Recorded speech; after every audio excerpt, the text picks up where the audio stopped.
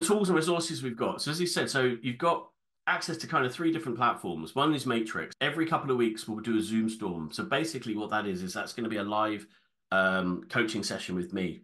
You can submit anything you want me to have a look at beforehand. So if you're working on a website, working on a brochure, if there's a strategy, something that you're stuck on, ping it over to me ahead of time and I'll have a look at it. And then what I'll do is I'll talk about it on the Zoom storm because I think what tends to happen is challenges cluster around the same sort of topic. So I can use kind of one as a case study and work through that on the Zoom storm.